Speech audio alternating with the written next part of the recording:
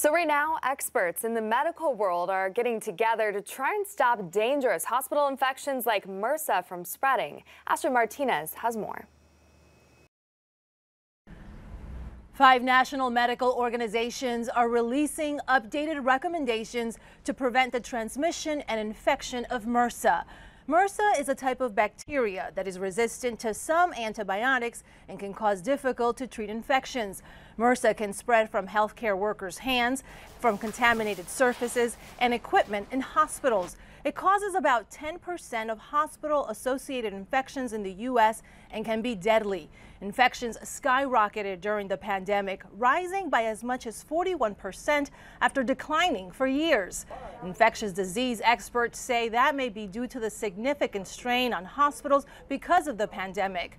The recommendations stress improving how antibiotics are prescribed and used, surveillance to detect MRSA carriers who don't have any symptoms, as well as basic prevention, such as hand hygiene and cleaning and disinfecting. The CDC says it's critical to get care right away because you can't tell if an infection is MRSA just by looking at it.